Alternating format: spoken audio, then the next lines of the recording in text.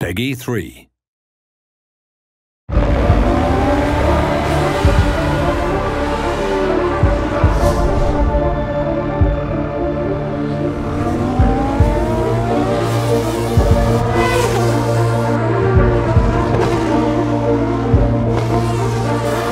Starting a lap at Imola is really important to tackle the final chicane properly and not overdo it and kill your speed onto the straight before you start. Now, over the start-finish line, pit buildings on the right-hand side, the track curves to the left, but bring the car to the right-hand side for Tamburello corner coming up.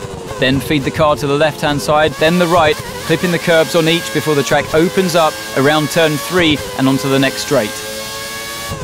Feed the car into the left-hand corner there of Villeneuve chicane, slowing it down round the right, and then back on the power again up the hill towards Tosa corner. Really hard to keep the car on apex through here as the track drops away on the right-hand side and the camber takes the rear of the car away from you, and increasing wheel spin as well.